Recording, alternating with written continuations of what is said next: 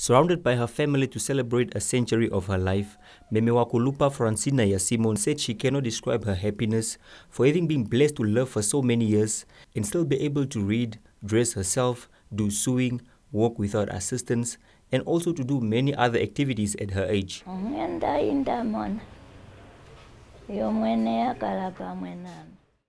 The Lord has always been with me throughout my years, or else I would not be here today. That is why I always encourage my children and their children to follow my path. My advice to the nation and especially the youth is that they always listen to their elders. I am very grateful for the strength and the good health that the Almighty has granted me. Every day I would read the Bible. My favorite verse is Psalms 23.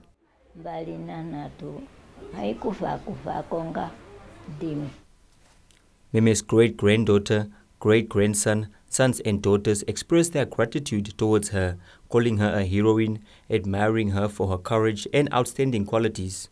She's got this way of just doing things for you that you feel like somewhere, somehow there's an angel watching over you. She was sent by God to help us here. I know that because every time we do something wrong, she tells us, don't do this, do this. Always, every weekend, we have to make a tent to our grandma, just to look at her, how she's doing. And then you find her very active all the time, and that encourages us to live healthy, positive, then also always to pray. Mother was so surprised, but at the same time very, very delighted to have this time, this day of her documented, and to be 100 years at this age is it's just a great joy for us. And I think my grandparents, her parents, they reached 100 years.